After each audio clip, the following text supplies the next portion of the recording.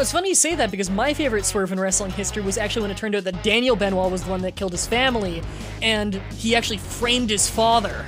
And fucking Eva Marie got another schoolboy roll-up on fucking Big Show again. Look, I know what they're trying to do with Emma. They want her to be the next Eva Marie, but it's just not happening. I know! And then Fandango just fell into the mud pit. No, you... It's the worst thing. Rusev was in the ring, and then the entire NXT roster just came out and just jumped him.